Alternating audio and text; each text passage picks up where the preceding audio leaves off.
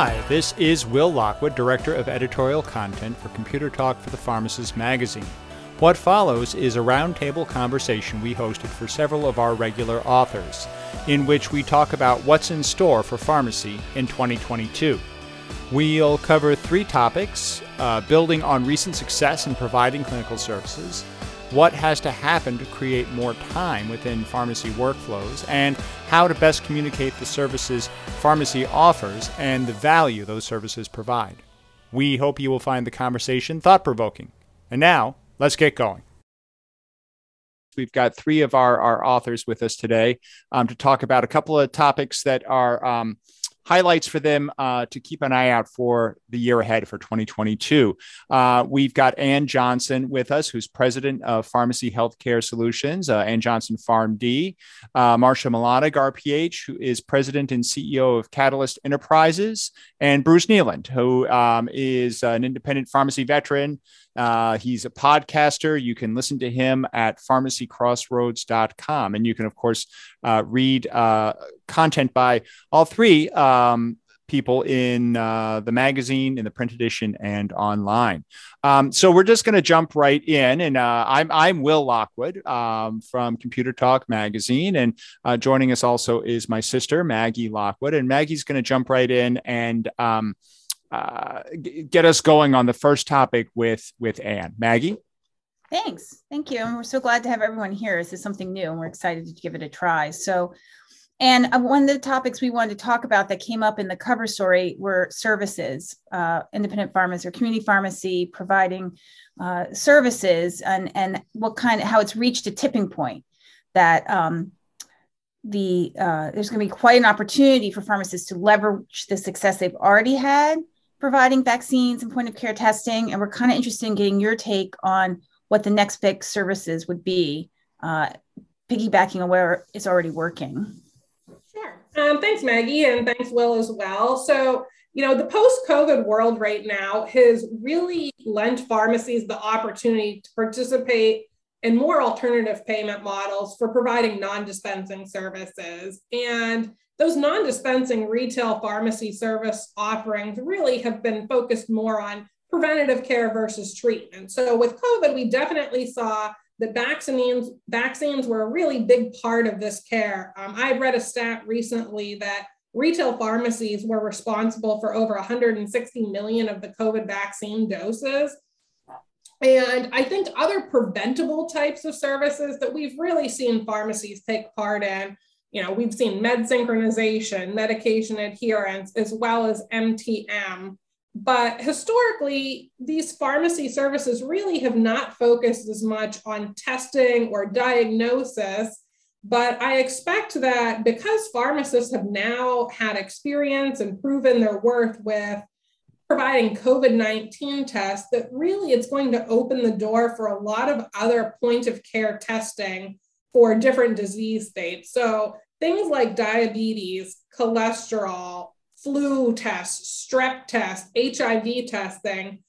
We know that some pharmacies are already offering these types of services, but I wouldn't necessarily say they're widespread like we see vaccine administration today. And whenever there's minimally invasive testing that just revolves around, a finger stick, saliva testing, I really think that there's a clear role for the pharmacist that's untapped potential there. So we know, payment really continues to be a struggle for these services. Pharmacies may need to think about, CLIA waivers and other, testing requirements to do this, but it's an area really ripe for pharmacy expansion. And when you think about providing all of these new services, the industry really, I think, is going to need to look for a way to enhance the exchange of the health information and have better interoperability. So if we look at the vaccine registries as an example, a lot of those are really done right now at the state level, which can create a difficulty for a lot of stakeholders. So, being located in Pittsburgh here in Pennsylvania, I'm near the Ohio and West Virginia border.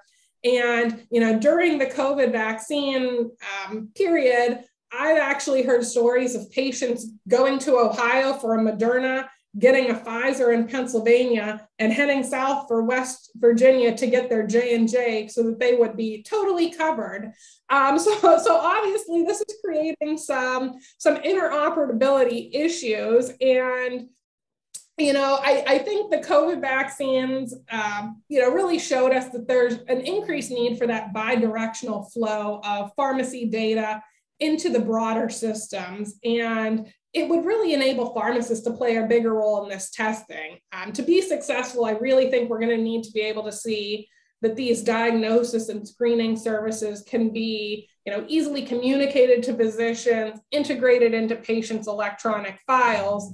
But assuming they can do that, I think that pharmacy's proven success in administering COVID vaccines and testing can expand their role in this area and open up a lot of different alternative payment sources outside of traditional dispensing. And, we know with declining prescription reimbursement rates affecting a lot of pharmacies, providing these types of testing services can really be, a life raft for a lot of these independent pharmacies and give them an alternative avenue of service. I just want to emphasize, or I wish I knew the numbers, but I think the big documented but too little talked about foundation that has been built is the number of pharmacies who have applied for and gotten their CLIA waiver certificates, because that's the base upon which all of these other things will be built. And I know I've seen a few reports about the large increase in that kind of stuff, but that's one of those silver linings in this whole thing is the movement towards getting those CLIA waiver certificates, because that's what everything else gets built on. I wish I could speak more to the interoperability piece, because that again is another foundational thing. And Marsha, I know that's kind of your wheelhouse. Do you know how much progress has been made in that? Well, I think it's important. I think Anne raises a really good point. And I made a side note on that because it's something I experience truly every day. I've been called in to be vaccinating because the demand for shots and has just gone through the roof, and there's no abatement. I mean, people where I go are fully booked. My colleagues are fully booked. It's very difficult to get a walk-in appointment. But you raise a really good point. I'd love to get some feedback at a forthcoming conference or in a new issue of the magazine from our friend Ben Blummel to see what kind of progress is being made and if they are pursuing any grants to, again, seek that interoperability with the immunization systems in particular. It has been difficult at times. Anne raises a great point, Ohio, Pennsylvania, West Virginia. Well, I live in Minnesota. And we have a lot of snowbirds who have been coming back and forth during the holiday season. And I can't access their vaccine records in Arizona or Florida at this point. And unless they have proof of vaccination, I can't provide them with a booster. I mean, I need to be able to document that they've had their first 2 doses. If they've happen to be coming to the same pharmacy, I might be able to find that out through our own computer systems, but that's not always the case. So yeah, I think that's really an area that's been very highlighted. I'll give you another example. Anybody who was immunized at the Veterans Administration system, they did not enter information into the immunization database. So that's me. Yeah, that's me. I get my shots at the VA, so you don't know that, right?